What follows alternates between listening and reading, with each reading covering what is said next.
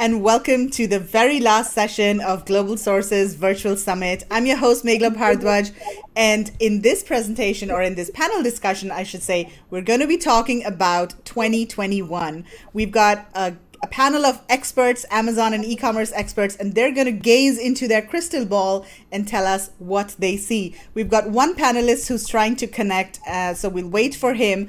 But in the meantime, let's get introductions going. So we've got Bernie Thompson, Sharon Even, Anthony Cofrancesco. So guys, let's do some introductions. Bernie, why don't you go first?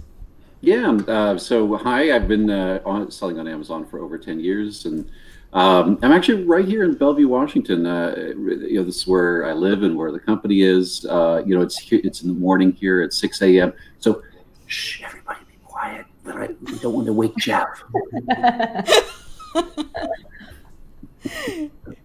Yeah, and tell us about Pluggable. Well, yeah, so I have a large electronics brand that was largely built on Amazon. I mean, we intended to build an electronics company. It happened to be when we started in 2009 that Amazon was ascendant. We kind of hitched our cart to that horse, which was a good choice, although, you know, the road is rocky. So have been mentioned in the Amazon shareholder letter, have been written up in the New York Times, Wall Street Journal, one of the founders of the Online Merchants Guild, because I'm close to Amazon here, you know, kind of often involved with Amazon things and kind of betas and going on site to give feedback to Amazon teams. So I promise not to be overly gentle to Amazon in my predictions for 2021. Luckily for Amazon, it's easy to predict good things into the future, especially the short-term future. Awesome. So we've got Ash here, and he is your fan. Hello, all. You have one of my favorite panelists on, Sharon. Ash! I love it. And Michaela Johnson is here. Awesome. So, yeah, we're going to start with the discussion now. We'll wait for Tim. Oh no, first we have to do introductions. Okay, sorry, it's late here. Let's continue with the introductions. Sharon, you go. Hi! First of all, thank you, Meghla and Global Sources for having me on. My name is Sharon Even. I have been selling online since I was 15, and now I'm 32. Do the math. And I've been selling on Amazon since 2016, and somehow I ended up doing YouTube and stuff, and that's it. That's me. I sell both on and off Amazon, because I'm going to be speaking a lot of off Amazon as well, so I sell on and off Amazon as well. Yes, and check out Sharon's YouTube channel for sure. Really good, very informational videos. All right, Anthony. Hey everybody, my name is Anthony Cofrancesco. I came from originally actually a corporate background. I actually used to work for Amazon. I also won't be too gentle on Amazon either. I don't think they deserve it. But a couple of years ago, moved out to the Philippines to help scale a creative agency and helped a lot of sellers with their product photography, graphic design, all around conversion optimization. And we sold that business in September 2019. And since early 2020, I've been working with this great company called PickFu, and really diving in again to the conversion optimization and helping a lot of our bigger clients get as much value out of customer feedback as possible. Okay, awesome. Also, all of you guys watching, stick around until the end because we are giving away some cool prizes. PickFu is one of the sponsors of Global Sources Virtual Summit, and they are giving away free polls. So we have up to 10 free polls. Each of them is worth $50. We're going to be giving them away. So stick around until the end of the show. Okay, so what I'm going to do is I want to go around and ask each of you to share your top 5 predictions for 2021, right? And then we can all have a discussion. So we'll go one by one, and then we'll sort of, you know, Sharon and Anthony and Bernie, I mean, you feel free to jump in when another person is sharing their predictions. And then guys watching, if you have any questions for our panel, or if you want to add some comments, or if you have your own predictions, feel free to post them in the comments as well. So Payman's joined us. Good morning, guys. What's up, Anthony? Payman, you missed a few presentations in the morning, huh? You're late. Mohammed is here. Okay, super. So I'm going to start. I'm going to start with Bernie here. So Bernie, tell us, what do you see happening in 2021? Okay, well, I'm going to start easy here, which is talking about the growth of Amazon. So in 2021, Amazon will continue their march of just eating the world's e-commerce. What started 20 years ago by Jeff with the concept of being the everything store in a lot of geographies is becoming the only store. We'll talk some of the other predictions. We'll talk about some of the other consequences that I'm anticipating because of that progression towards being the only store. Last quarter, Amazon had 37% growth year over year. We'll talk a little bit about what's happening in the EU, but one of the interesting things about that is they're putting out some statistics. More than 70% of shoppers in France and 80% in Germany last year bought something on Amazon in the last 12 months. So, you've got, and certainly in the US, those numbers are even higher. In the US, there's more families that have a relationship with Amazon through Prime than have use the U.S. Postal Service on a regular basis for mailing stuff themselves. So it's just the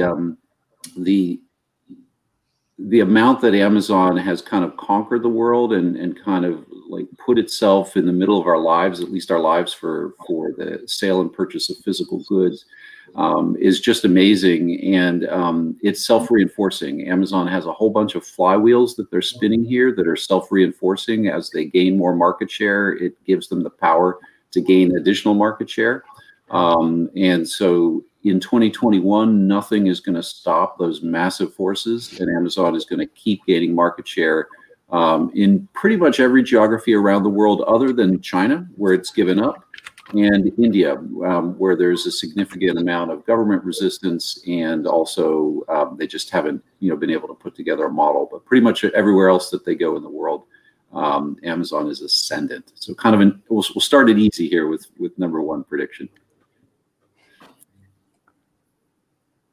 Okay, cool. Yeah, let's keep going. What about number two? Oh, okay. Well, number two, I think which again is maybe get a little more surprising with each prediction, but ads are going to continue to eat profits, and I mean that in two different ways. Number one, the cost of Amazon advertising is going to continue to eat our profits as brands and sellers. Amazon, over the last 3 or 4 years, has become largely a pay-to-play platform. Try search yourself on Amazon. What you'll notice is on any normal size screen, unless you've got a nice 4K screen, often all you see are ads. Everything organic falls below the fold. We're seeing for our selling accounts, the percent of our total sales that are actually ad generated keep going up each year.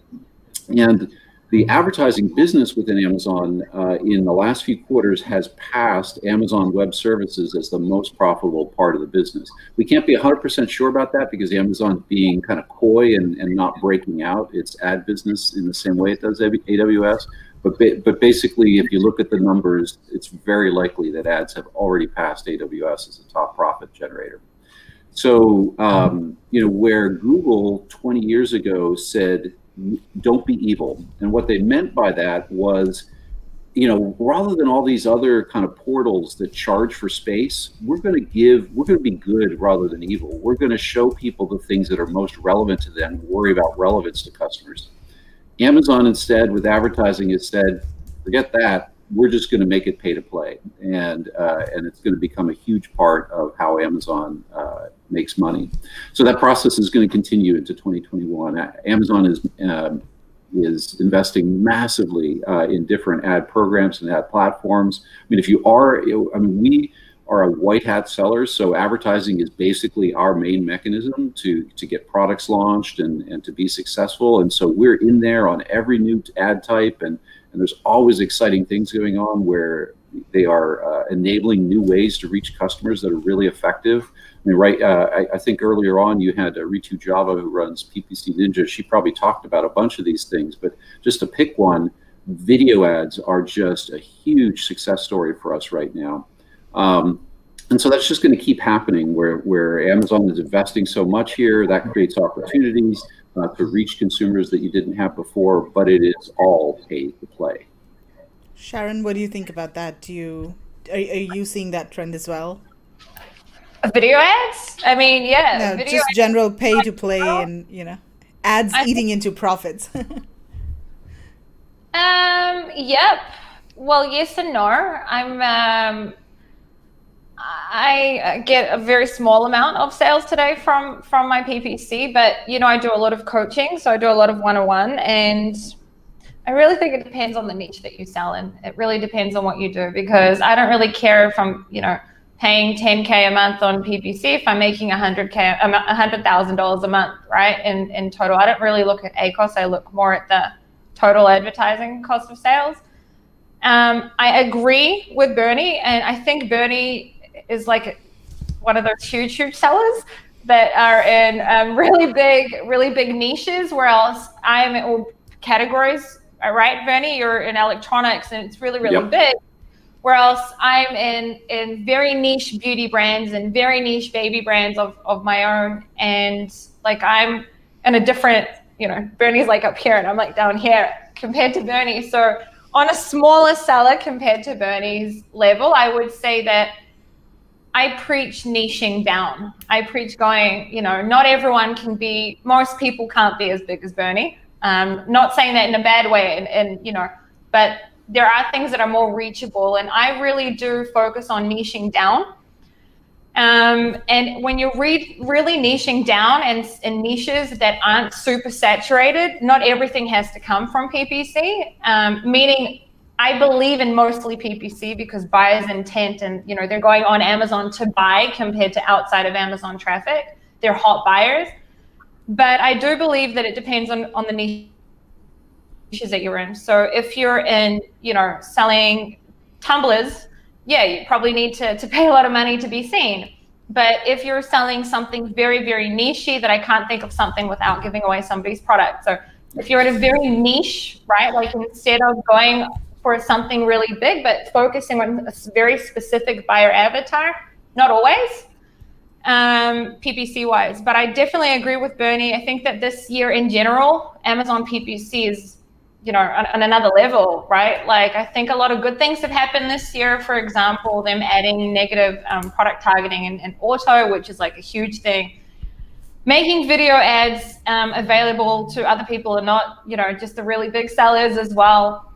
Many things PPC wise. So I think that PPC has grown a lot. I do think that ad spend for possibly the much bigger and saturated niches is very expensive, but I do think that the smaller niches are not as bad. I mean, there's still bids out there of like 20 and 30 cents in some niches, so it's not the end of the world. But video ads, Amazon posts, things like that, I think, Amazon posts is a big thing that happened this year, and I think that the more people like us that speak about it next year, everyone will be using it.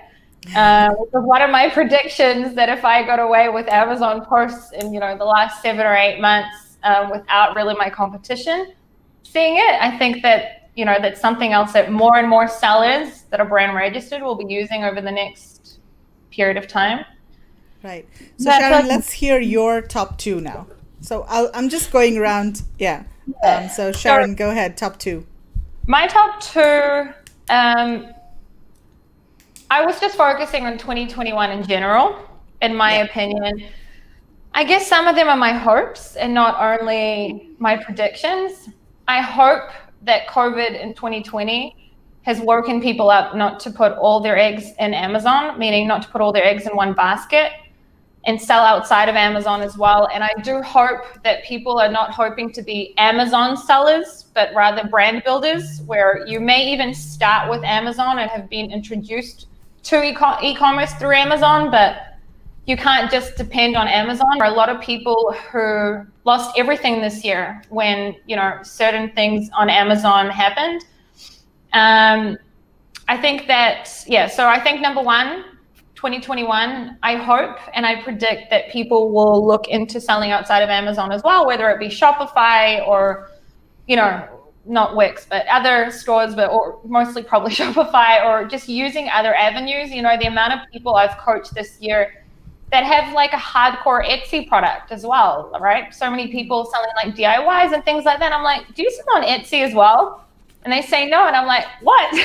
Like, how can you not be selling this on Etsy? Amazon is not the only, like, Amazon's huge. But I mean, I've been in e-commerce all of my adult life, and I only discovered Amazon 4 years ago, right? So I was making money outside of Amazon before I discovered Amazon through e-commerce. So there are other things. Yes, Amazon's huge, but I think it's important to not put everything only in Amazon. That's my first. My second thing is also me hoping that more people that, you know, the average Joe focus on niching and not trying to focus on how we've all, not we, because I'm not part of it, but people are taught, you know, to go into a software and type in all the parameters, and everyone finds the same products, and then everyone launches the same products at the same time. And I hope people understand more about niching it down, because yes, the demand has grown immensely this year, but so is the competition, right? People that laughed at me last year or the year before that, not understanding, oh, she just sells online, you know, are calling me up now, you know, and saying, hey, can you teach me more about Amazon? You know, so a lot of people are getting into Amazon this year, and it's going next year, I think will be more competition, like competitive. The demand will also grow. And I think it's even more crucial now to focus on niching down. So I hope that people will focus on niching it down, meaning not trying to sell, you know, the, I can't think of it now, but like the big major stuff, and rather focusing on a specific buyer avatar within that, right? So, yeah. So you mean like a category, like focusing on a specific category? Would you say that? So, the one thing that's coming to my head is something that I'm working on, so I'm not going to say that. But or garlic presses, right? I'll just give the example that I've given in the past, you know, which is now, it's not the best example. I'll just give the example now, like a specific one of, you know, how everyone was selling, oh, you know what? No, actually no. Okay. You know how I used you know how I used in one of my presentations, the Perry bottle, right? So everyone was selling the portable bidets, right? A lot of people were selling portable bidets.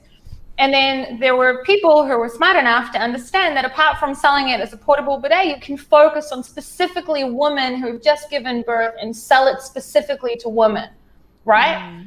So niching it down, not trying to sell to everyone, trying to sell to a specific buyer avatar. So instead of trying to sell specifically, I don't know, puzzles, a specific puzzle made for 3-year-olds that has unicorns on it, right? Instead of just a puzzle.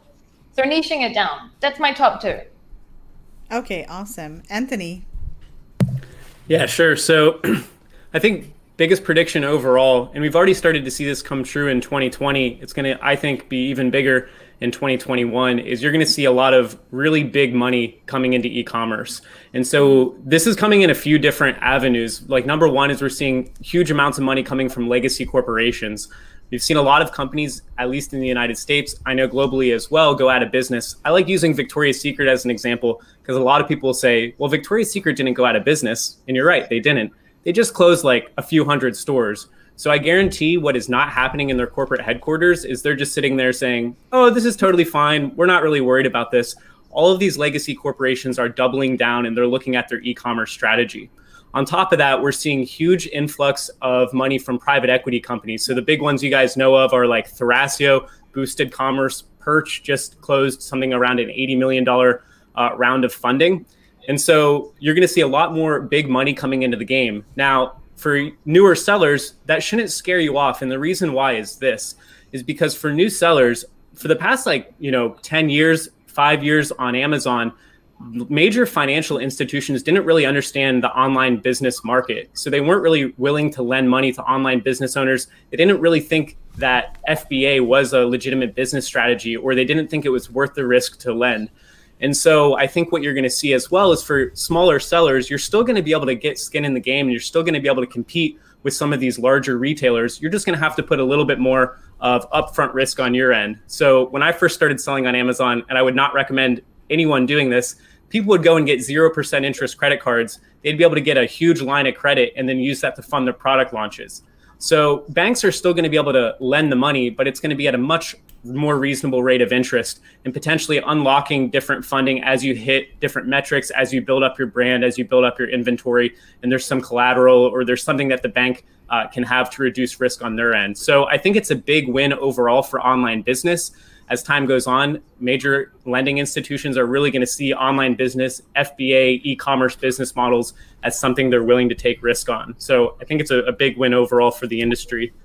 The other thing I'll say I think is going to be a big trend for 2021 is coming around really creative innovation on the Amazon platform, and Amazon really testing different types of creative assets that are going to work.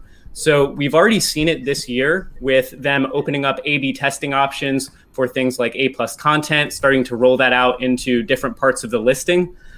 You've also seen they started to reduce some of the restrictions, whereas in the past, only brand registered sellers were allowed to do certain things. And so I think we're going to see that start to be rolled out across the platform, because Amazon is realizing the more of an immersive experience we give to shoppers, it's going to lead to higher conversion rates. It's going to lead to better customer satisfaction.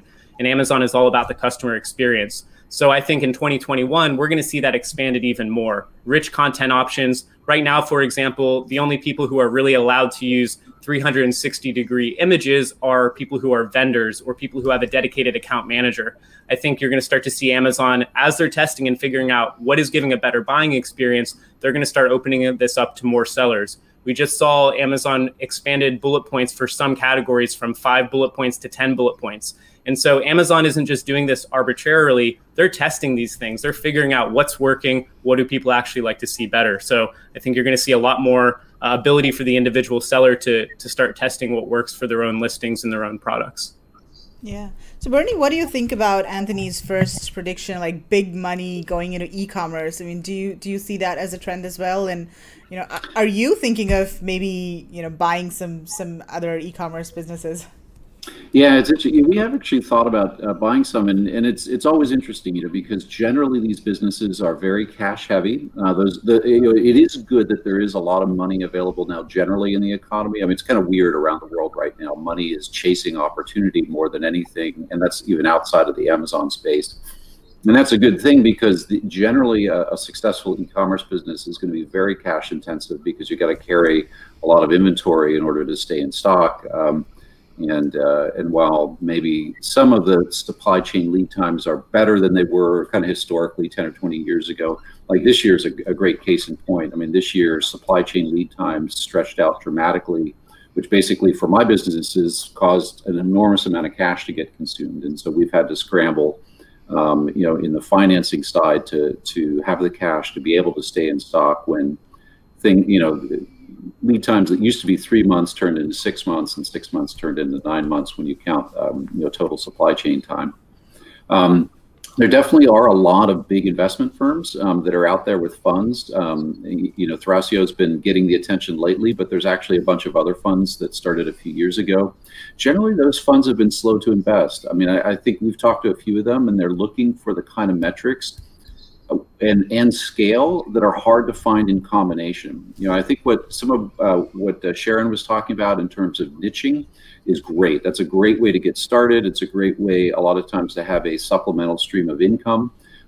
It's usually not, unless you're very fortunate and very smart, it's usually not a way to build a corporation, you know, where you have many employees and have a very large systematic business, kind of by definition as you're niching. So these investment companies, they're looking for scale and profitability, and that is a rare bird in e-commerce. You can find them, and they are, but a lot of times they raise these funds and are actually slow to invest them because they have trouble finding businesses that meet their metrics. Fantastic. So we have 6 predictions so far, and all of them are really, very different. I was thinking there might be some overlap, but yeah, it's interesting to see that all of you have different kind of predictions. Okay, so let's take some questions over here and see if there are any comments. So Shahzad has a question. What is the future of FBM? Because Amazon is pushing hard to FBA. Many of my products, Amazon has restricted me only to go for FBA. Is it? I thought it was the opposite, right? Yeah, I hadn't heard about that restricting to FBA, but I could imagine it. Yeah. I mean, years ago, they were really pushing hard for FBA, and there really wasn't an alternative. This year, Amazon really fundamentally shifted the buy box algorithm to actually, at some points this year in the United States, to really favor FBM.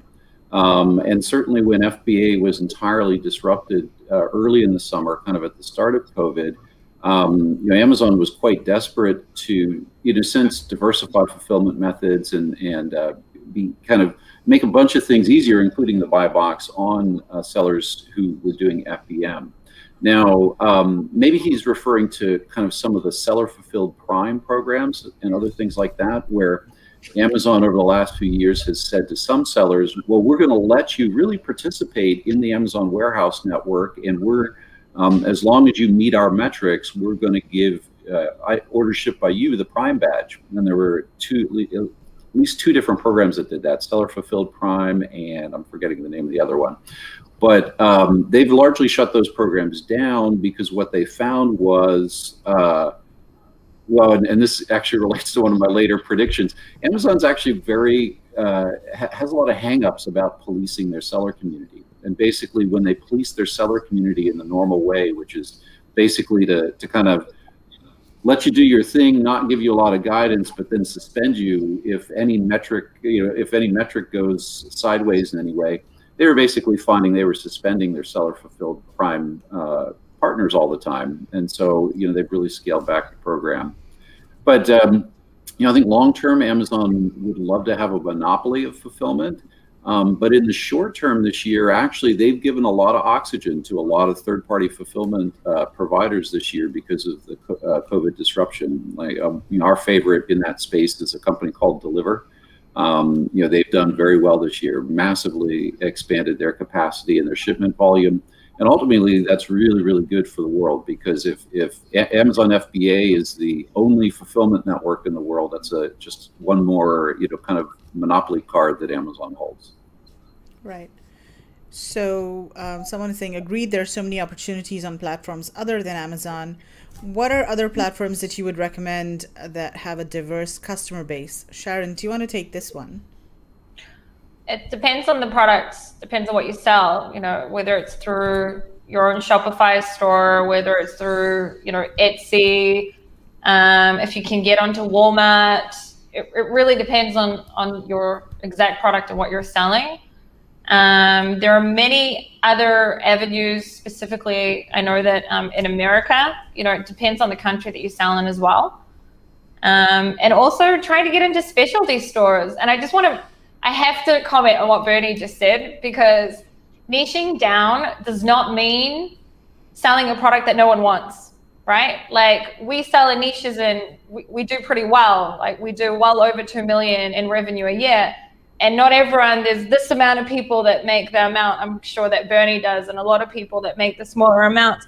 I've had companies like Thrasio reach out to us. They do look at the niche as well, as long as they're our best selling products.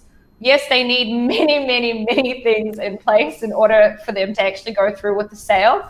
But I don't agree that they don't look at the niche products, because a niche product doesn't mean one that isn't a bestseller. It's not a big electronical brands, but there's still brands that are well known with, over 20, 30,000 followers, outside active followers and things like that. So niching down and specifically focusing on a specific buyer avatar rather than trying to sell to everyone does not mean that companies like Thrasio or Upsellon, etc., won't be reaching out to you, in my experience.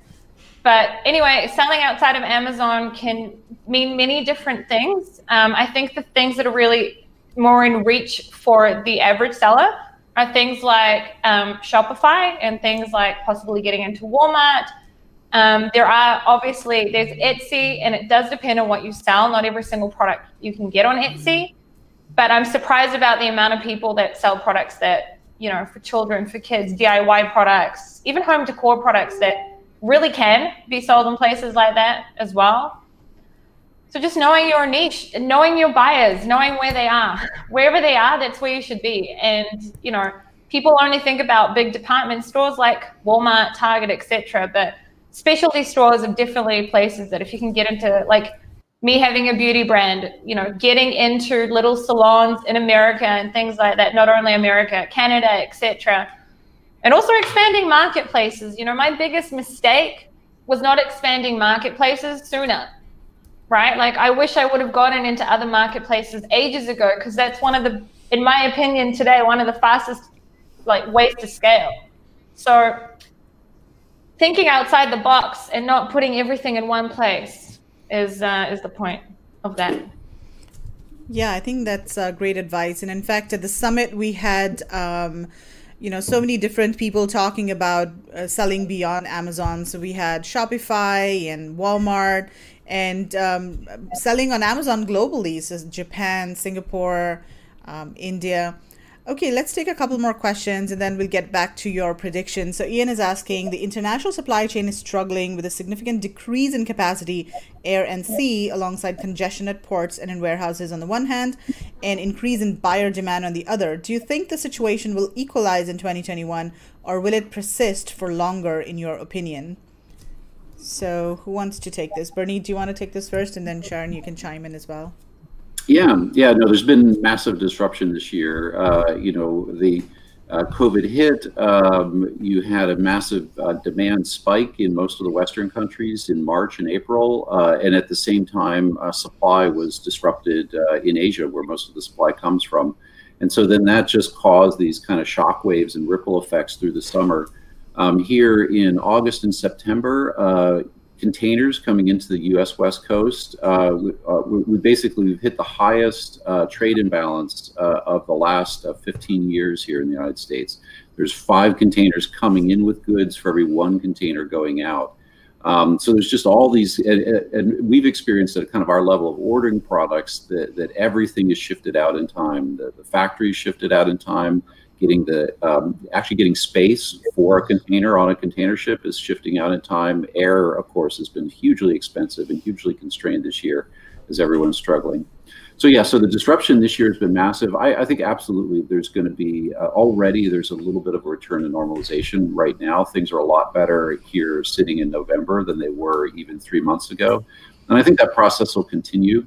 You know, the only thing that's going to mess with that process is, you know, probably all the things happening, all the disruption happening with trade. You know, we've got Brexit coming up here in a month, and that for anybody who sells into Europe, that's going to cause this, you know, I mean, one simple way we look at it is the number of shipments we do is going to double, and the size of those shipments is going to be in half. And so we're going to have to use air more, and that's going to cause, you know, those sorts of problems. So there are spot disruptions around the world, but largely it's going to be a normalization coming into 2021. Awesome. What do you think, Sharon? One of my best friends is Rafael, you know, from Beauty Cargo. So I'm really well aware, and I know a lot more. Like I don't live in the bubble of my products anymore, and I know what's going on, and it's insane. I do agree, and I think that things are getting better. And the truth is that I don't think any one of us can answer this question, because I said that things will get better and then it got worse. And then I said that things will get worse and they got better. And every time that, you know, something like that happens, and it's not because you know, we can do the best we can with this crystal ball, but we don't know if there's going to be another major outbreak all over again, or what's going to happen all over again. We've got Chinese New Year coming up. I can tell you that we have in the last 3 or 4 months prepared ourselves more than what we would have, for example, last year. We've got enough stock to last us a lot longer than what we would usually prepare for, just in case anything happens, and all the crap that I already know is going to happen during Chinese New Year, etc. Do I think it's going to get better next year? I hope so. I hope it's not going to stay the same. You know, I hope it will get better, but who knows? Who knows what's going to happen? I've been in the 2nd lockdown now, so I just don't know. Yeah, it's very unpredictable with the pandemic. It's unpredictable. Yeah. It's unpredictable. Yeah. Okay, so let's keep moving now. So let's hear your number 3 and number 4. So Bernie, do you want to go? Yeah. 2 more. So the number 3 prediction is that in the commodity space, so not in the niche spaces, but in the high volume commodity spaces, the Chinese brands are going to continue to eat market share. Over the last 5 years, Chinese brands, which, there's some kind of unicorn brands out of China, like in my category, there's a company called Anchor, which is well known as a model of a Chinese brand. But, they were just the front wave of really, basically 5 or 6 years ago, none of the factories that we use to produce product had their own brands on Amazon. Today, I can't think of a mainland China factory that does not either directly or kind of secretly with the same owner have one or more brands on Amazon. So we have been competing against our own factories for at least the last 2 or 3 years, and that trend is just continuing. Amazon's beginning to kind of have company names and addresses shown visibly for the first time. They were kind of hiding that for a long time. And one of the first places that leaked before anybody had a chance to, kind of game it at all was in the Mexico and Canada marketplaces. They kind of started showing the names there. And Mike Jackness and his group did an analysis of the Mexico market, and about 60% of the largest brands were Chinese brands, Chinese companies, selling in Mexico. So a little bit of a weird data point, but the numbers that matches the numbers basically that the Europeans are seeing when they're doing the analysis there. So I think that number is just going to keep going up in terms of the total kind of unit and dollar ownership of Amazon. It's going to be Chinese dominance is going to continue, probably grow to 70 or 80%. I think COVID has accelerated the growth of that dominance. So yeah, I mean, to Sharon's point, it's really rough being in any kind of commodity category like I'm in. And there is a strong argument in favor of niching down, because if you're going big into commodity categories, you are competing against your own factories on Amazon. Okay, number 4. And then number 4. Okay, so we've been talking about all this kind of growth of Amazon. Well, does that kind of continue forever? We've already seen here in 2019 and 2020, governments realizing some of the effects of Amazon and this amazing dominance. I mean, we've never had a company with a single company with so much global impact. So it started with some of the kind of side effects that Amazon had. Amazon has always been a kind of a tax avoiding company. And a lot of the strategies they use are all around kind of, in a sense, taxes are not paid and customers get lower prices because of that. And so the initial kind of attacks on that were governments passing these marketplace facilitator laws in the US states. That's now in at least 30 of the 45 states that have sales tax. In Europe, they're talking about marketplace facilitator laws, putting Amazon on the hook to collect and remit indirect taxes. I think UK is going to go first on that, and in 2021 here, and the rest of Europe will probably follow close behind. But you just saw yesterday what I would predict is the other trend for 2021 is going beyond tax. Governments are going to be looking at the dominance of Amazon and taking some actions. So yesterday, the European Union announced that they were, looking closely at how Amazon had tied together its marketplace and its own brands, and was using data from the marketplace in order to guide, what products and what categories Amazon went into with its own brands, like Amazon Basics. So these sorts of, various kinds of antitrust investigations by governments at all levels around the world are really going to accelerate in 2021, and I think 2021 will be a year where Amazon is trying to fight back all of those efforts and resist them.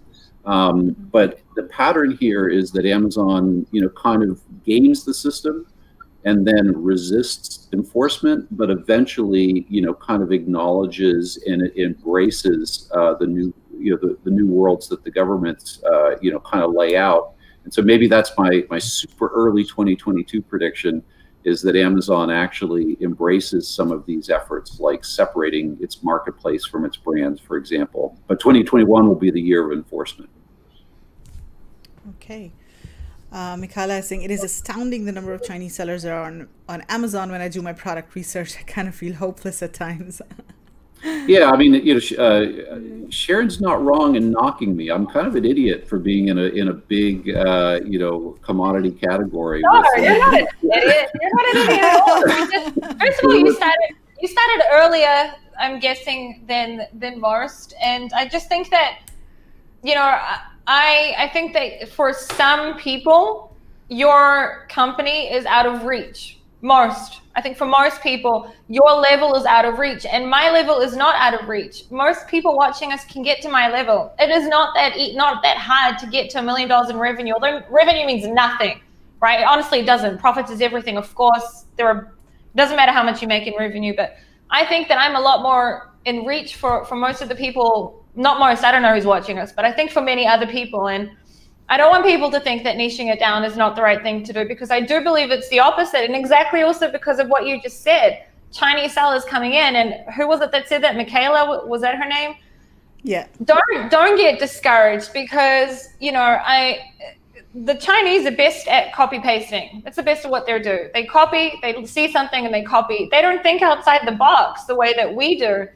And well, not we, I mean, the way I do. I don't know about everyone, but I think outside the box, right? Like pick-through is like, I'm on pick-through all the freaking time, right? And trying to really understand my buyer avatar and really trying to dig deep into who am I selling to, right? And then where are they? I get into Facebook groups of my buyer avatars, and I understand if I want to bring out a nurse supply brand, right? I want to supply. So did you guys know that nurses in America have to supply all their own stuff? Stethoscope, their stethoscope cases, everything, all of their things they have to supply themselves. Their scrubs, their everything they have to supply themselves, right? How did I know this? From doing product research, right? I started with careers and I started niching it down, and I found nurses, and then I realized that I don't know anything about nurses, so I got into heaps of nurses Facebook groups, right? Heaps and heaps of nurse Facebook groups. And then I realized that, oh my God, they have to pay for all these things. And then I started looking really deep into it. Everyone was Chinese sellers selling stethoscope cases and this and that. And my little brain, that isn't that little, starts thinking, okay, let's get into Pinterest. Let's get into Etsy. Let's ask them, what do you guys want? It's just thinking outside the box. And it's not only Amazon, right? Amazon's not the only place. There are many other places that you can sell that to. But what I'm talking about is in reach. You just have to think differently. And not everyone has huge amount of cash flows, right? Like not everyone has $100,000 to start Amazon, and you need money. You do. You have to have money. You need cash flow. But, don't get discouraged is what I wanted to say to Michaela. Keep going. Just think outside the box. Watch my YouTube channel. It'll help you. Anyway, what was the next thing? Because I could ramble on about products and niching down all the time. Right. So, so Sharon, tell us about your number 3 and number 4. Then we go to you, Anthony. Again, it's predictions with hope. I predict and I hope that more people will look at Pinterest. So I hope that more people that are looking at, and I predict that the people that aren't trying to sell, the copy pasted products, or not just copy paste, but the really big products, will start to think outside the box and to start use things like Pinterest advertising, and using things like Pinterest and working with influencers. When you're building a brand, if you're just an Amazon seller, meaning all you do is sell random products on Amazon, what I'm telling you probably isn't going to help. But if you know who your buyer avatar is and you're consistently bringing out more products to them, Amazon advertising, which I preach, and Megla, I'm sure you know how many PPC videos I have, and I love PPC on Amazon. Outside of Amazon is also great, right? So I hope and I predict that people will start thinking outside the box, not just with softwares all day long. I love softwares for certain things, but thinking outside the box and using not only the softwares to do their product research, and start using things like Pinterest, getting into Facebook groups of your buyer avatars, Etsy, etc. That's my hope and my prediction, if I have anything to do with it anyway. That was number 1. That was number 3. Number 3. And my number 4 is that I do think that people now, especially, will be more open-minded to sourcing outside of China as well. not every single product in this world can be sourced outside of China on, mass production wise. But I mean, one of my beauty brands is the factory that makes our products is in Poland, right? So I do think that this is the year that if your product is not a must to be made in China, there are many other places and I'm sure that this is the summit for you guys for that, like India and Vietnam and Korea and many other places, Mexico, right? The Middle East, there are many other places that, and I think that now people are more open-minded to it, where else maybe a year and a half ago, everyone just wanted cheap. And today with the whole sourcing, the whole logistics from getting products from China to America now in general, and with the tariffs, I think people are more open-minded to it. So I hope that people that don't necessarily have to, and again, not all products, electronics, toys, etc., don't go out of China. But there are many other products that can be made out of China, and I think that people in 2021 will be more open-minded to it. That's me. Fantastic. Yeah, that's a good one, and I agree. All right, Anthony, let's hear your number 3 and number 4. Sure. So I guess along the vein of which products to sell, niching down, I really do like the topic of this conversation. And so I think it's pretty clear that in 2021, if you're trying to sell a Me Too product, I mean, I think Me Too products have been dead for a while. Even things like traditional product research is becoming very, very difficult because everyone's using these same tools. It's going to be hard to find a product there. And so I think we're moving from the standpoint on selling on Amazon, where we're actually going from, you can't sell a Me Too product, going from actually innovation to invention to something that's actually brand new, that's solving a specific problem that really hasn't been done before. And those are the products that are really going to do well, just because a lot of, unless you have some cash behind you or you've got a really good team, it's going to be hard to even stand out and innovate a product in a similar way. So the other tip, I guess, would really go into, we talked a little bit about an off Amazon strategy. And so one component of that is the marketplace itself. So selling on marketplaces aside from Amazon. For some products, the customization that you have through something like a Shopify store, just in the way that you're able to send your message about what the product is, what it does, maybe being able to bundle different things in your storefront together.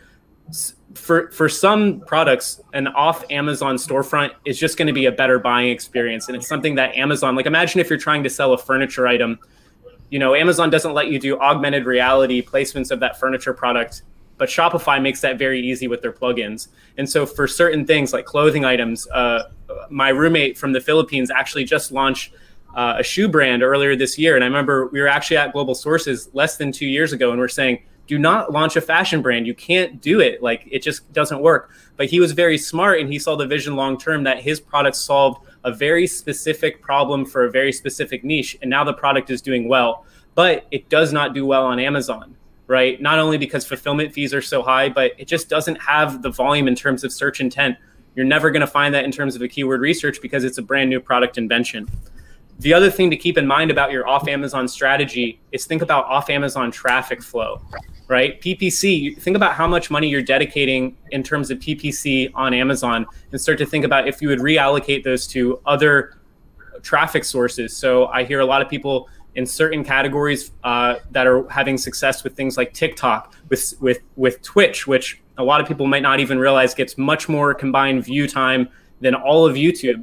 And so looking at some of those off Amazon traffic sources as well, especially in terms of video, especially in terms of micro influencer collaborations, there's really a lot of potential out there. And I think, as Bernie was saying earlier, if we do see a world in which Amazon has to adapt to a different regulatory environment, that other marketplaces and other opportunities are going to quickly pop up. And you got to realize that anytime there's a change in this industry, that market share, it's not just going to evaporate. It's just going to switch to something else. And so I would always have my eyes on the horizon about seeing if something is going away, that means someone else is going to come in and snatch that up. So just keep your eyes open.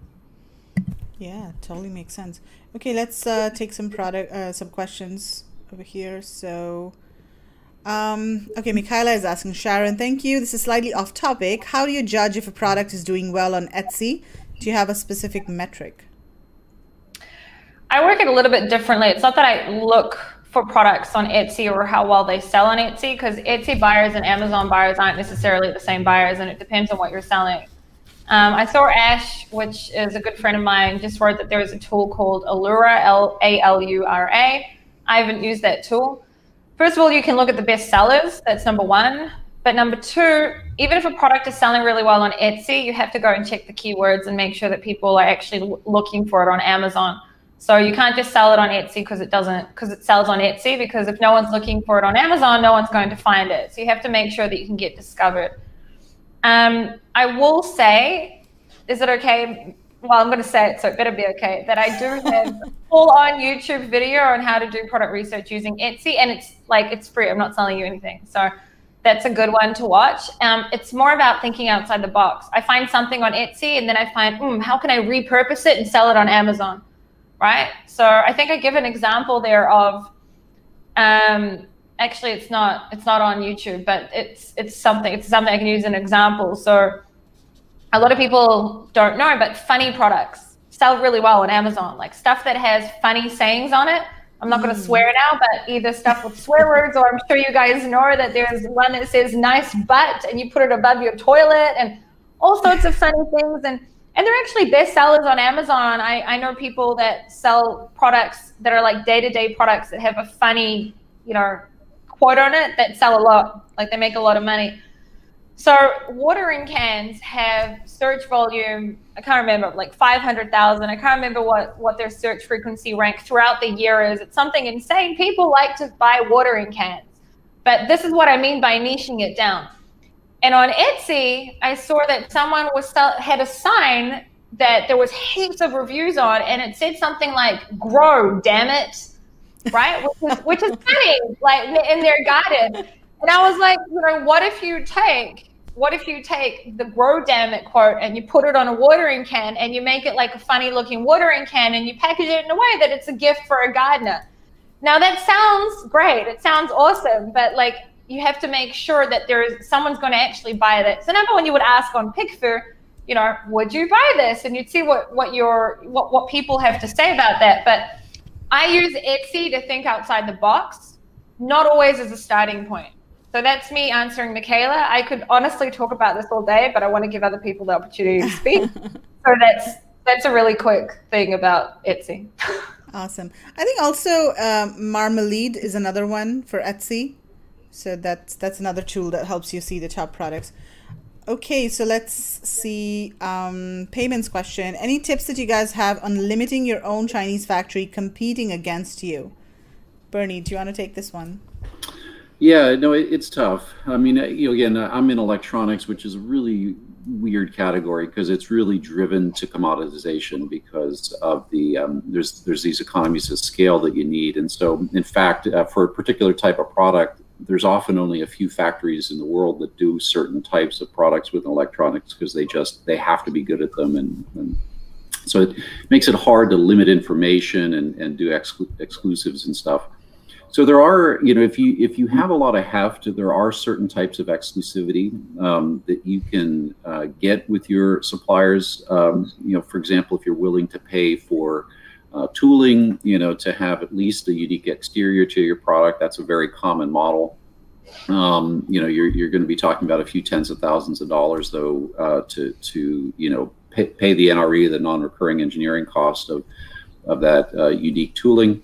And then ultimately, if another kind of big customer comes along, in most cases, and that customer says, well, basically, we want something that looks like that successful product over there, the factory will say, well, we can't do exactly that, but let me change these one or two small things, and yep, go at it then. So ultimately, in some categories, it's kind of hard to get that. There was another question about kind of suggestions for manufacturers for minimizing sunk cost, and another question about producing outside China.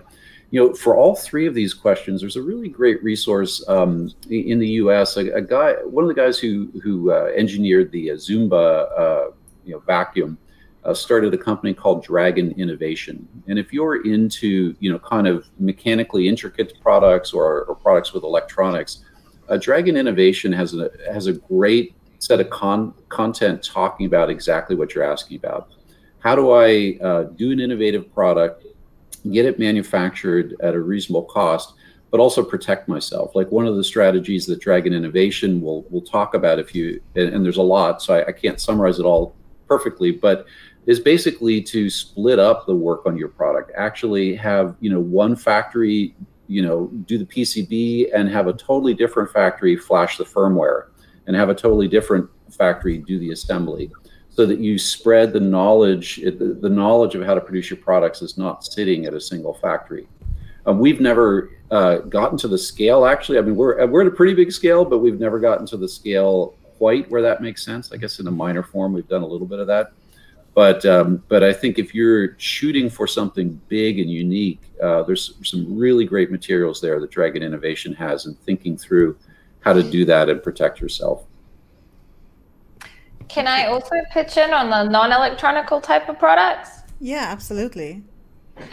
First of all, what was the exact question about limiting the protecting yourself? So he said something about premium products. Now, I don't know what he means exactly by premium products, but first of all, if you're inventing a product, I'm sure you had either CJ or Yael or both, right? On Yael Kabili, was she on in the virtual? Yeah. Was she on? Yeah. Okay, so Yael or CJ, getting a patent, either a patent or a design patent in China or in whatever country you mean to sell in, is one thing, and then they can do their best to try and compete against you. Of course, like getting an NNN, we all say it, but unless you really, no one really ends up, unless you're maybe on Bernie's level, going against the Chinese, suppliers.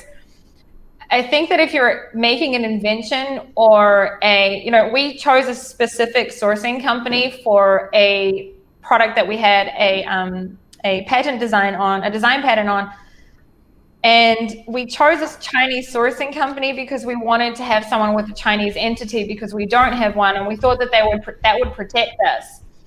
And at the end of the day, it didn't really protect us. I think that in China specifically, Bernie, maybe you can pitch in on this, but also we don't sell anything in electronicals or anything like that. And a lot of our products are products that at least the design of them, we designed. I'm talking now of our beauty brands, of our baby brands that we designed. We have had people try and copy us, whether they were Chinese or not. And then we can't fight them in China, but we can fight them in America. Right, and we can fight them in other countries in Europe as well, but we can't really fight them in China. And I just think that it's important to think about, it depends on what you're selling, obviously. I mean, if your company owns a patent, like I've got a client who her supplier owns the patent on the product that she sells. And I personally think it's a little bit dangerous because they could do whatever the hell they want and decide tomorrow that, they don't supply to her anymore and they want to do everything on Amazon. So it depends on the product, but there are things in place that you can do, like if you can't take care of yourself in China, then at least take care of yourself in the countries that you're selling to, because then when they sell it to the people, the product that you've invented, they may sell it to somebody and they try to sell it in America. At least in America, you have the ability to take them down. I could have said that in a minute and somehow I always end up speaking for so long. Anthony, go for it. If I can just chime in real quick, this will be like 30 seconds. But the other thing is, if you're selling a product that's doing well, just expect that at some point, this is just kind of, you can pat yourself on the back. It's a thing that's just going to happen. So one of the things that Amazon really talks a lot about, which is good, is don't focus on competitors, focus on customers. And so just expect that if you sell something that's successful, other people are going to try, and they're going to try to come as close as they legally can to making that work. And so what's going to make your product stand out is what's the presentation of your brand, right? That's something that you can't copy and paste that into a mold. What's the experience for the customer? And then once you've built out those assets, and this is things that your legal team will tell you, is once you build out the way and the look and the feel of your brand, that is something that's protectable. And even with Amazon, the strides that they've been making in their IP Accelerate or their IP protection programs, that's something that Amazon actually can protect you on, even if someone can make your exact same product. Your brand is something that you can protect. Yeah. Okay, yeah, I mean, so just to chime in there a little bit, absolutely. Amazon, we talked a lot about a lot of the negatives of Amazon, and actually this is interesting in this area because Amazon has flipped the U.S. intellectual property system on its head. largely is a system where it takes a lot of resources to prove infringement. But Amazon has changed that by allowing brand registered sellers to very easily make IP claims against other products and have them be taken down. And, sometimes that gets used to create kind of chaos, and it's a tool for bad actors, but it can also be, it's important to realize that's a really important tool for you as a brand. Trademarks are necessary to get into brand registry, and they're also, a tool. Just something people don't think about in the U.S. a lot. The U.S. Customs and Border Patrol, part of what they do is they enforce trademarks. They are constantly scrutinizing product coming in at port. And when that product is using known logo marks, they will actually check that are registered. They will actually check if it's valid product. We know this because we had a bunch of keyboards rejected because they had a Windows key on them with a Windows logo, and so Customs and Border Patrol kind of asked us, hey, do you have rights from Microsoft to use that Windows logo? Anyways, so that's a mechanism. And then with brand registry, if you get a utility or a design patents are relatively inexpensive to get, a few $1,000s. Actually, the Chinese brands are aggressively getting design patents in the U.S. for all their products. A lot of them are kind of at war with each other using design patents, but they're relatively easy to get, and Amazon will allow you to knock copycat products off the market with a design patent. And then utility patents are extremely powerful in the United States. Those are patents on the kind of method and apparatus for how something works, if you're into that kind of thing with your products. And those can be quite broad. Amazon has an arbitration system now around those. But again, if you can get a utility patent, Amazon has actually made it easier to enforce that against other people. And this is going to continue to be a big topic between governments too. A lot of the trade tension between the U.S. and China has been focused on this issue of IP protection. I think almost too much so, because it's a little bit of a red herring. But still, I think there's going to be a lot of activity in this area, kind of strengthening the ability for non-Chinese companies to kind of knock down copycats. Okay, let's take this question from Michelle. I think it's very interesting. So everyone talks about going outside of Amazon, but the reality is you have to scarcify your time on Amazon for somewhere else. With the same amount of effort, do you sacrifice, I guess. Do you really get more out of it? What do you guys think? So let me start with I want to end on a positive. So I'm going to start with the negative, and then maybe somebody else can talk about the positive. So I'll talk about the positive. Okay, good. So if you're in a commodity category, as I am, it's actually tough. We from day one, we've been eBay. We've done every marketplace as soon as it opened up. We've been on Walmart for 5 years. We're on Google Shopping. There's a nice electronic specialty marketplace called Newegg that we've been on since 2014. The sum total of all of those other non-Amazon marketplaces, and we sell all of our products on them. So kind of same products, same marketing, same everything. The sum total of all those other markets is less than 2% of our, and Amazon is 98%. Wow. So there are some categories where your ability to diversify away from Amazon is just dismal, and you just got to know what category you're in and what kind of product it is, because that's not true of everywhere. There's other categories that Amazon's is a much smaller market share. Like take Anthony, I think, used the example of furniture. That's a market where you don't want to be Amazon first on furniture, at least most types of furniture. So so maybe Sharon and Anthony can jump in on kind of some of the different category stories as it relates to this question. I think that, look, everything's product dependent, right? Bernie and I live and breathe Amazon very differently because he sells electronics and it is at scale at huge amounts. And I think to some people I'm a big seller, and next to him I feel like a really small seller, and it's fine. It's not a competition. What I'm saying is that it depends on what you sell. It depends on whether you're trying to be an Amazon seller or whether you're trying to be a brand builder. And if you're trying to be a brand builder and your product makes sense outside of Amazon, you should be outside of Amazon. And does it take time? It takes time. But are you running a business or are you playing a game? That's my opinion. I'm running businesses. This is what I do. right? Yes, I do Amazon, and I mean, I do YouTube and other things, but I have other people on my team, etc. But what I'm saying is, I didn't sleep for probably the first 2 years when I started my businesses, right? I just gave birth, and I was very, I was working really, really hard, and it's just the sacrifices that you make. I was reaching out to every single beauty influencer on Instagram and in other places at that time, etc. And I was giving out, free things for them just to try these products. And I went into all the Facebook groups of mothers, and I did many, many things, and I worked really, really hard, but it got me to where I am today. I don't send any outside traffic to Amazon. Why would I send my outside traffic to Amazon? I send all of my outside traffic to my online stores. So I think it depends on what you're selling. I think it depends on whether you're brand building, and if your brand makes sense outside of Amazon as well. If you're, it makes sense that if you're selling big electronical products, then yeah, electronics is huge on Amazon. Not that beauty isn't, right? Like, I was heavily attacked on Prime Day and had some of my listings taken down because we have some bestsellers, and beauty is ruthless. Probably not as much as electronics, but it's also ruthless. And I just really think that it really depends on what you sell. And I think that, businesses, it's hard. And if you want to scale, and you want to scale not just on Amazon, meaning if tomorrow Amazon decides to take down your brand, or that you can't sell anymore, and that was your only stream of income,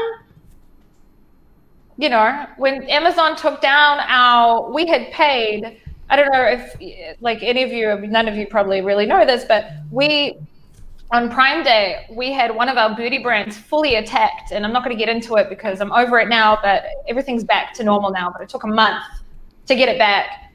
And I have no doubt in my mind that it was an internal job. But anyway, and we had paid influencers to send people to a dog page on Amazon. So we had sent out and given different codes, etc., to influencers for them to send traffic, big influencers, to our pages. And when they went to our pages, it took them to a dog page because our products were taken down because there were like 250 something drug related keywords uploaded by someone did it internally. And it took me almost a month to get it back up. Thank God that my brands are also sold outside of Amazon. Thank God that I could pivot when I needed to and send them somewhere else. So again, it depends on what you sell, and it depends on your, where you're trying to go. And I think that it's hard work, but it's part of the business, in my opinion, in my experience. Great. Okay, so let's keep going over here with our predictions. So we've got one more prediction from each of you. So Anthony, do you want to go with your last one first? Sure. And I guess I'll leave on a positive note here as well. Kind of in response to that question, and just overall for Amazon is, Amazon is still a huge opportunity. Like Bernie said, it's for most things, it's the vast majority of all of the traffic in terms of e-commerce, especially in the United States and even outside of the United States. And so a big thing is, just take a deep breath, right? A lot of people, especially when you're just starting out, and I was very lucky when I started out that my business partner, Eric, was very good. He had been doing it much longer than me. It was like, things don't change that fast. They seem like they change fast, and they seem like all of these things are coming at you. But in reality, even if I were to come here and drop the best tip that no one has ever heard of and drop it in everyone's face, it's going to take months for people to really execute and for that to really start to play out and see how it works. And so when you're just starting out, the question I don't think is, unless you really have a brand new invention of a product, it's probably going to make sense for you to start on Amazon and then start building your off Amazon strategy once you've already validated on the largest platform for selling. And so just overall, in terms of, crystal ball tips for next year in 2021 and beyond, is just, take a deep breath. And when you're selling, stick to what actually makes sense for the customer at the end of the day. Think about long-term, where is your brand, where is your product going in the long term? And don't get so bogged down in the weeds by, you're in all of these groups and you're following all these blogs and you're following these influencers and they're like, all of these things going on. Just take a deep breath and just take it one day at a time. And if there is something catastrophic, I mean, Sharon just walked through something that would be catastrophic for many sellers, but I'm sure because she's been doing it quite a while, she was able to say, okay, let's take a deep breath. We're going to figure this out. And then within a period of time, the situation was rectified. She might have had some lost sales and she might have lost some money, but the brand's still there. And you have to look long term and don't get in a negative position about every little thing. Otherwise, this business will just, and I had this problem when I first started, it'll just be exhausting and you'll get worn out and you won't be in it for the long term. So good luck, everyone. And anything, it's just get used to change, right? That's just what's going to happen in this industry. And if you can kind of put that in your mind that this is just the only constant is that there will be change, you're going to do just fine. Fantastic. You need resilience. You need resilience when you sell it. I think all of us have learned how to be resilient in 2020, right? Yes. 100%. Okay, Bernie, what's your last one? Okay, well, am I allowed to go out more than 1 year? Am I allowed to go out 10 years? Yes, absolutely. Go for it.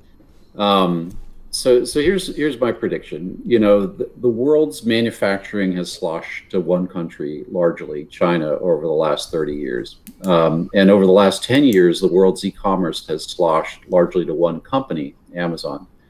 10 years from now, my prediction is that manufacturing will be more spread out around the world than it is today, and that Amazon will not be the only store or maybe even the dominant store all around the world.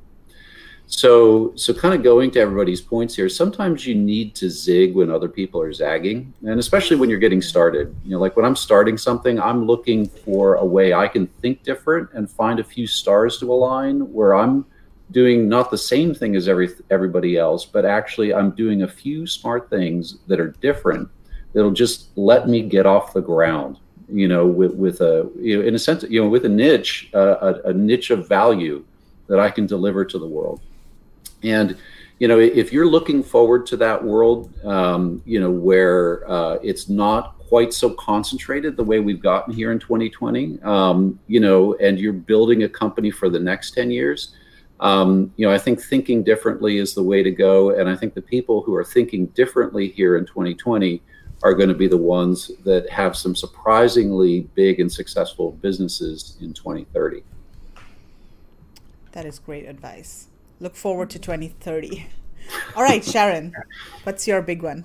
So when we started, I knew that there were so many of us. I only wrote down 4, and I was like, I'll just go with the flow because I'm always someone that goes with the flow. But I do have something to say about something that Anthony said, and that I have to put my 2 cents on it because it's important for inventors. So he said that if you're an inventor of a product, that Amazon's probably the place, to launch it on. So sorry, not if you're inventing, probably not, because you won't have the search volume to. Because that's what you said, and I was just about to say you have to be careful with that because there's a lot of people that invent amazing products, and Amazon's the worst place in the world and the last place in the world that they should be launching their products on, because I'm totally against the when people say we don't sell products, we sell keywords. I'm against that 100%. I hate it when Bradley Sutton says that. I love him, but I hate that. And I was waiting to tell Jim Jordan that I hate when he says that as well, but he ended up not being here. But anyway, because we sell to people and we sell products, and we need to find the right keywords and find the gap in the markets. But anyway, I just wanted to say that about that. And what else do I predict?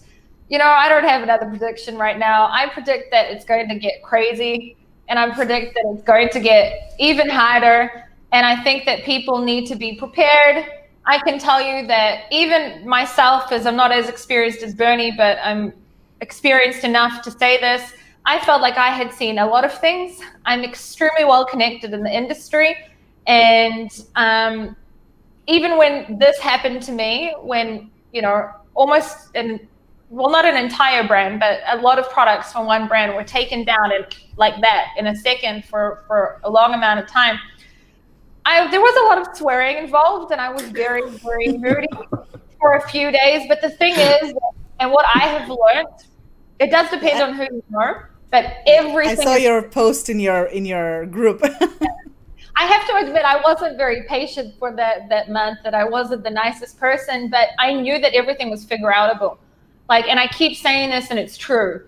Everything is figure-outable. You just need to find the way to to figure it out. And also you need to know the right people, but it's important to know that it's not easy, and it's not, you know, it's not fairy tale and unicorns and it's, oh, you just find a product, put it on Amazon, you're going to be a millionaire. It's not like that. Never was like that. Well, maybe years ago, but it's not like that. So yeah, just be resilient and know that everything is figure outable. Stay well connected. Being in too many Facebook groups is not a good idea because there's so much bad information in there. But be well connected. Watch these summits, and you know, and that's it. All I have to say is just be strong. Be strong. It's not as easy as it looks, but everything, honestly, everything's figure outable, even when bad things happen to you on Amazon. Absolutely. That is fantastic. So we have a long list of predictions from all of you. We would have had 5 more from Tim Jordan, but he wasn't able to join us. Okay, fantastic. And I think overall, I want to end on a positive note over here. You know, e-commerce is growing, and 2020 has been a crazy year, but it's been a transformational year as well. I mean, especially for e-commerce. And you know, I think all of us are probably in the right industry at the right time. And you know, because of that, I think we have a lot to look forward to in 2021. And I think there's going to be a lot of, you know, hopefully positivity that 2021 brings to us. So yes, cheers to 2021. Goodbye 2020. We're definitely in the right industry. Yes. Michaela says, thank you all for the wonderful tips and information. I really appreciate you. And thank you, Megla, for organizing this amazing summit. Yay. I've received so much value from the speakers. Thank you. Oh, that is amazing. Thank you so much, Michaela. And I have a special gift for you, Michaela. So stick around, okay? Okay, awesome. So we're going to end this panel discussion now, but then Anthony, you're going to stick around because we're going to be giving some prizes to people. So Bernie and Sharon, thank you so much for your time today, and wish you all the very best for 2021. Thank you, Miguel. Hopefully I'll see you in Hong Kong next year. Yes, hopefully. Fingers crossed. Bye-bye. See you later, guys. Awesome. Take care. Bye.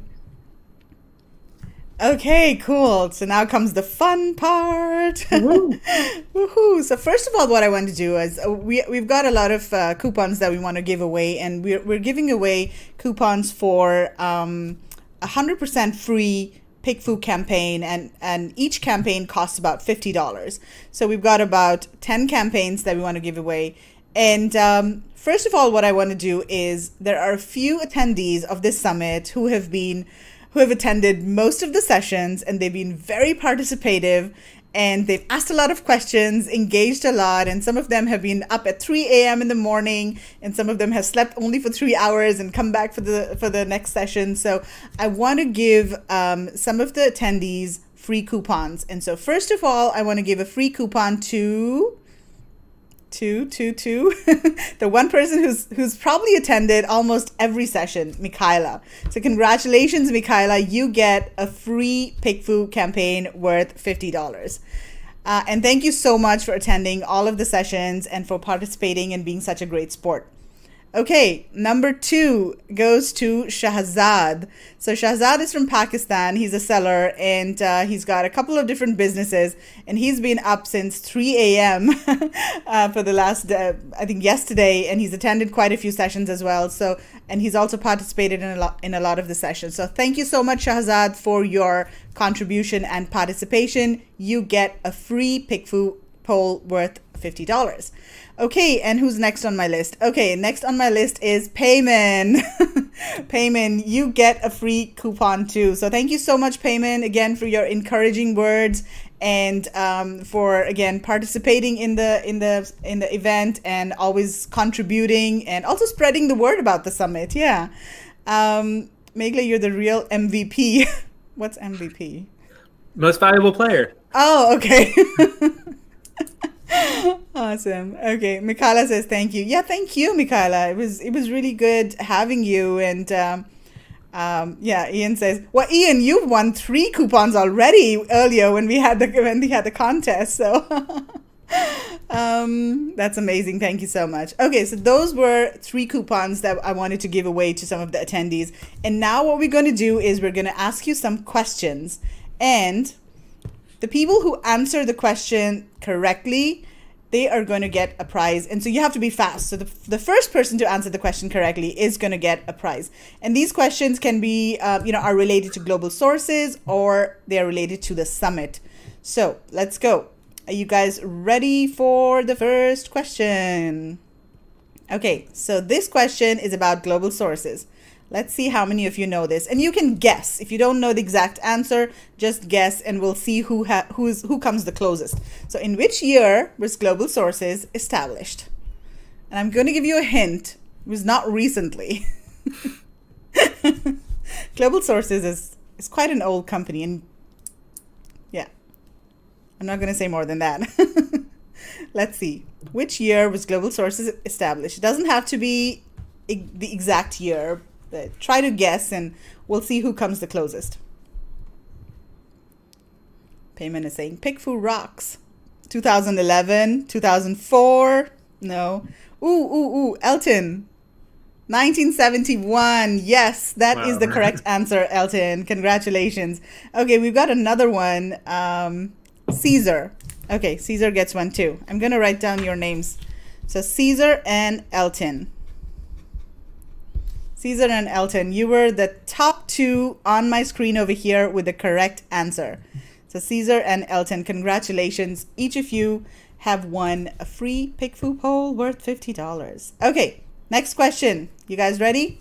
This is also about global sources. What is the full form of O2O?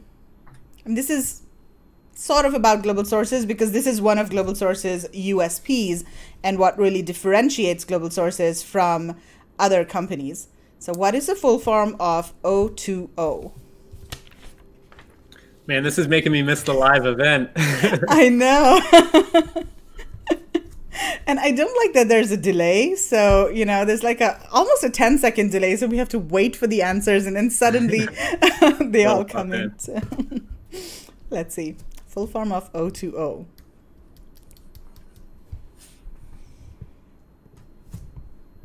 Awkward silence. Okay, Michelle has got it. Online to offline. Online to offline. Yes, Michelle, that's correct. Online to offline. Ian, you've got it too, but you've already won too many coupons. I'm not giving you any more now. Okay, who's the second one who got it? Ash. Okay, awesome. So Michelle and Ash. Michelle and Ash, congratulations. You have each won a PickFu poll worth $50. Okay, next question. How many have you given away already? Anthony, stop me if I'm going overboard, huh? No, I think we have 10, so. Okay, next question. This is also about global sources. In which city does Global Sources host its physical trade shows when there is no pandemic? Where does Global Sources host its physical trade shows?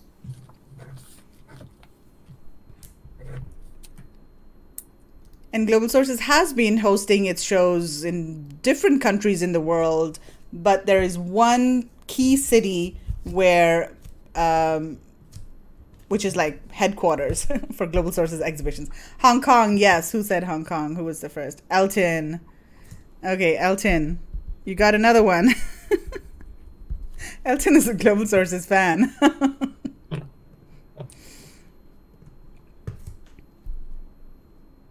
Okay, Elton and Caesar. Okay, last 2 questions, guys. Last 2 questions.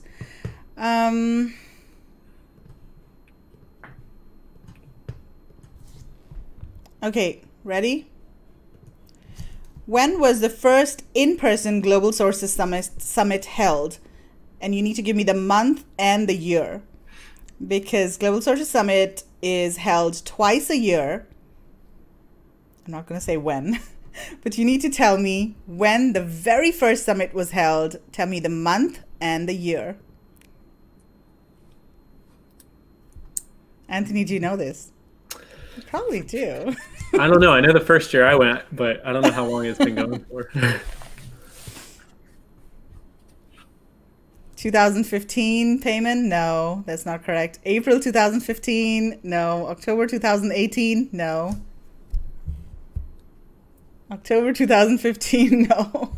Is it before 2015 or after? I don't know. I guess we'll see. Yeah. Mordechai saying October 2016. No.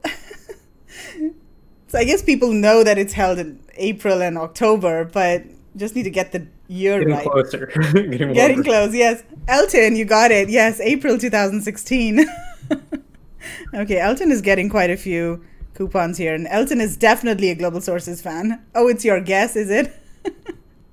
It's your guess? Yeah, but you're right. Good guess.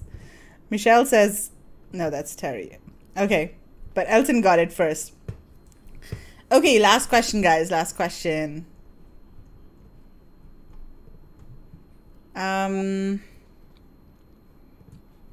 Who is conducting the upcoming Global Sources China Sourcing Workshop? So we have a workshop coming up this Friday in Asia and Thursday in the US. So it's Thursday, 12 p.m. Pacific time in the US, and then it's Friday, 4 a.m. here in Asia.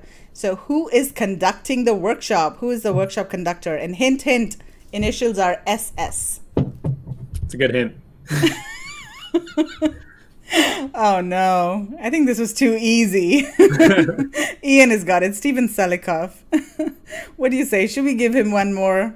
Anthony? You know, you usually use like a couple pick food tests anyway, so it's kind of with the intended use. Ian will get a lot of good value. Okay, Ian, congratulations, you've got another one. Mordechai says Stephen. No, that's close. Let's let others get it. Fair game to everybody. Very gracious winner. Yeah. Mikhaila says Steven Salikov. What time did Mikhaila comment? Let's see. Is it around the same time? No, it was a few comments after Ian said it. Okay, we're going to give one to Ian. Okay, last question. This is the last question. How many hours long is the upcoming Global Sources China Sourcing Workshop? You see what I'm doing here? I'm promoting the workshop as well. Very smart. Join the workshop. How long is this workshop going to be? It is an in-depth, intense, hands-on, interactive, engaging workshop by Steven Selikoff. How many hours long is it going to be? 9 hours? No more to try. It's not. That's going to be intense. Peter, you got it. 6 hours. Yes. Peter, you're right. 6 hours. Peter and Payman. Peter and Payman. Okay, awesome. Peter and Payman. Cool. That was a lot of fun. So guys, China Sourcing Workshop is coming up in a couple of days. Definitely consider joining it. This is an exclusive, never done before workshop. It's conducted by Steven Selikoff, who's a sourcing veteran. He's been selling products since 2005, sourcing from China for a really long time, really very experienced. So here's what you need to do. If you're not already signed up, go to globalsources.com/summit and use the code WIN2021 for 10% off 6-hour sourcing workshop, and definitely a lot of value. And the price is about $145, and you get a 10% off on that. And if you want to buy the recordings of the summit, you can do that as well. You can buy the replays of the summit if you haven't already attended the summit, and attend the live workshop as well. So Elton is already in. Yeah, we've got almost, I think, 75 people for the workshop. So it's going to be intense. Great fun way to finish the session. Yeah. I love a good quiz. Thank you. Well, Ian, it's been your lucky day today. You won 4 prizes. So you've earned more than the ticket price of the summit. Awesome. Okay, so lastly, before we go, what I want to do is thank our sponsors. And, first of all, of course, Anthony, thank you so much for sponsoring. And then we also have other sponsors, Seller App, AMZ One Step, and Amazon Sellers Lawyer. Thank you so much for partnering with us, for sponsoring us, for supporting us. And guys, our sponsors are offering you some freebies that I think all of you should take advantage of. So first of all, we have Seller App.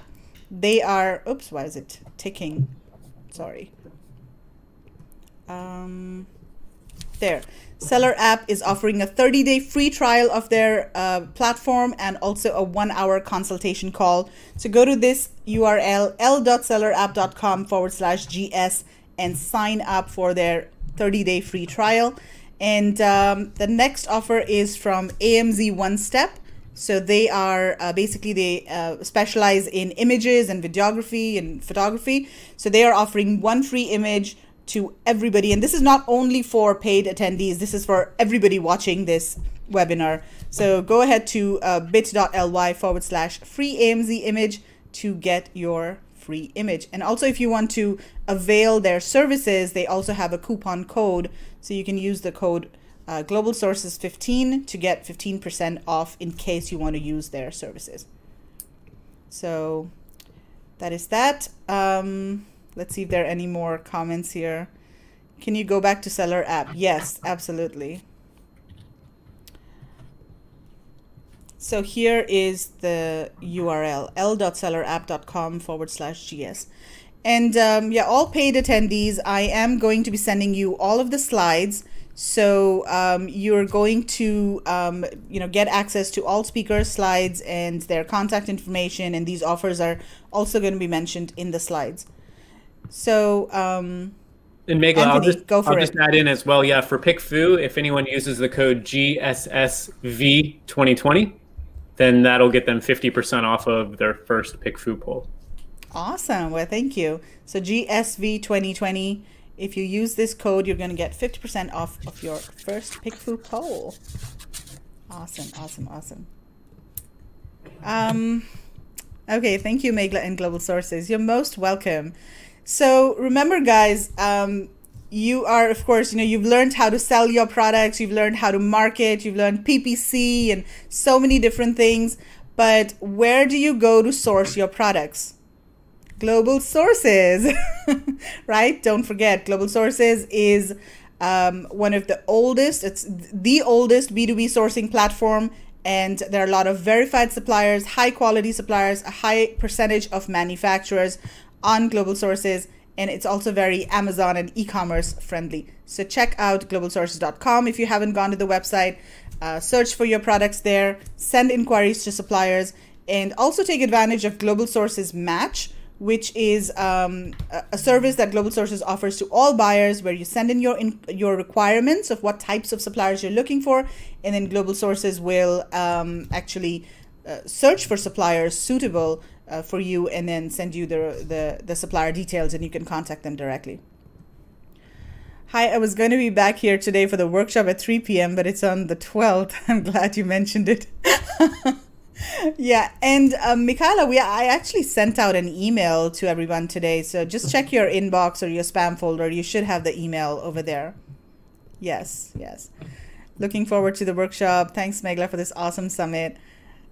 I'm so happy to hear that. Thank you so much, Ash, because this was a live summit, and I was afraid there'll be technical issues and people wouldn't show up, and we had one issue with one speaker who was a bit late, but we kind of winged it and and managed it.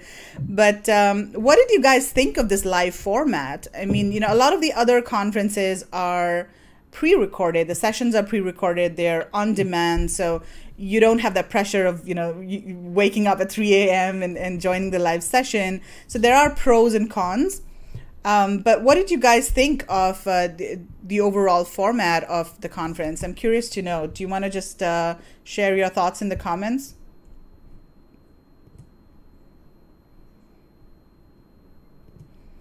Got the Zoom link invite. Yes, Elton. So the workshop will be held in Zoom, and the invite has been sent out to everyone. And I also have to point out that it is a 6-hour workshop. However, Stephen has said it may go for longer because he has a lot of content. So yeah, just be prepared. You did awesome keeping everything moving forward. Okay, that is good to know. That is good to know. I love the live format. It was great to get my questions answered. Fantastic, fantastic, yes. Great to have questions answered in real time, yes.